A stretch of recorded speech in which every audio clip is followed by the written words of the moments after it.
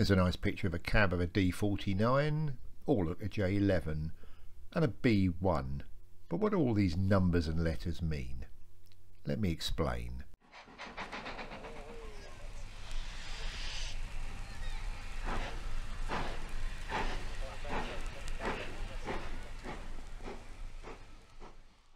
Right, well, let me start with a very quick lesson on wheel arrangements generally. In the UK, we use what's called the white notation, introduced in the early 20th century, and defines our steam locomotives and some diesels by defining the number of leading wheels, the number of driving wheels, whether they're coupled or not, and the number of trailing wheels. Any wheels on the tender are ignored, and there's a suffix, that is a letter, afterwards to denote the type of tank engine. So starting at the front of the engine, we see this locomotive has 2 leading wheels, 6 driving wheels and 2 trailing wheels, and therefore it's referred to as a 262. Now this locomotive also has 2 leading wheels, 6 driving wheels and 2 trailing wheels, and therefore will be referred to as a 262 tank, written as 262T. Now there are some specialist type of tanks. The Great Western in particular used saddle tanks, which we'll come back to, pannier tanks like this one, and the Southern used well tanks, that is where the tanks themselves sitting underneath the boiler.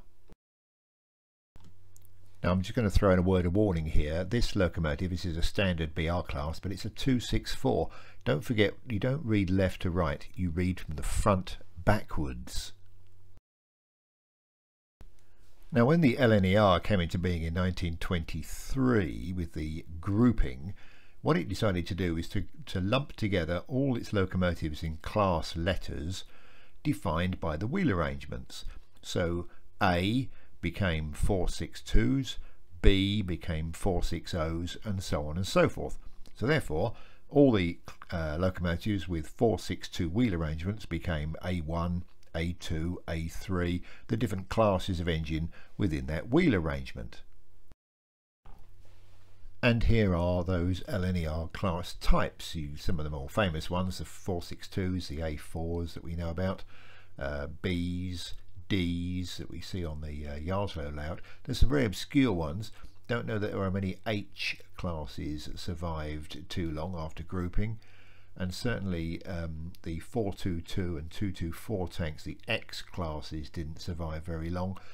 And there were some later ones introduced, of course, the famous Hush Hush, the W1 464, which has just been released as a 4mm model. You see that there was one oddball in there as well, the U class. This was the mighty Garrett. This was 2 engines under one body, with a 280 engine facing one way and a 280 facing the other. Massive thing. The LMS used them more than the LNER, but the LNER had some, and therefore the categorization was required.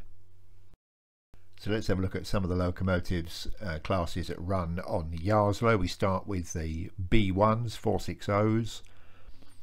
We've then got a D16. I'll show you also a D49. Now 2 different classes of engines but with the same wheel arrangement, so D covers both. Here's a J36. There were lots of J classes on the LNER and later BR, northeastern and eastern region. Lots of 060 freight engines.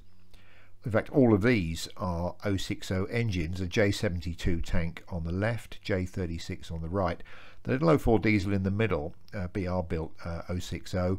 The diesels weren't referred to as Js, so don't get those two confused. Here's an L1, the forerunner of the standard class 264s. This one with green pony and trailing wheels. Just had a new wheel sets added after a nasty dose of Mazak rot. The beautiful Oxford Rail N7, sweet little thing. A heavy mover, a Hellion 02 280, so O class here. Here's our V1 V3. The classes were very similar externally, 262 tank. And here's the tender version for long distance freights. This is the V2. And I should just mention that although the standard classes appeared on the northeastern and the eastern region, they didn't acquire the lettering system that the LNER used to use. This is a standard class 4260, so it was never referred to as a K something, as the other LNER 260s were referred. This was a standard class, it was BR built, so therefore they were referred to simply as standard class 4s. But of course the white notation, the wheel notation 260, still remains. So there you go, there's the LNER letters for their locomotive classes. So on the videos, if you hear me talking about a D16 or a B1 or a J36 or whatever, you'll have some idea of what I'm talking about. I'll leave you with that notation. Thanks for watching. See you soon.